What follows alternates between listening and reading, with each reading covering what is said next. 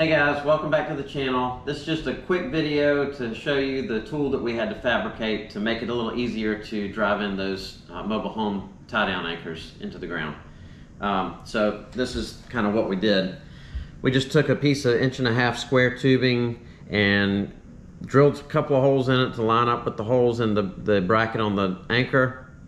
And then I burned a hole in the bottom with the acetylene torch, inserted a 1/2 inch bolt and welded it to the inside of it, and then we just welded 2 nuts to it to make it to where we can use a socket, a deep well socket, and our impact driver to drive these into the ground, and in order to avoid, putting a lot of effort into it with a socket wrench or a breaker bar or something like that.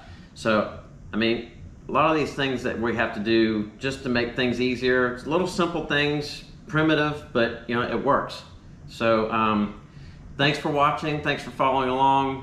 Hit the like button, subscribe to our channel, follow us for more updates, and we'll see you on the next video. Thanks guys, we'll see you.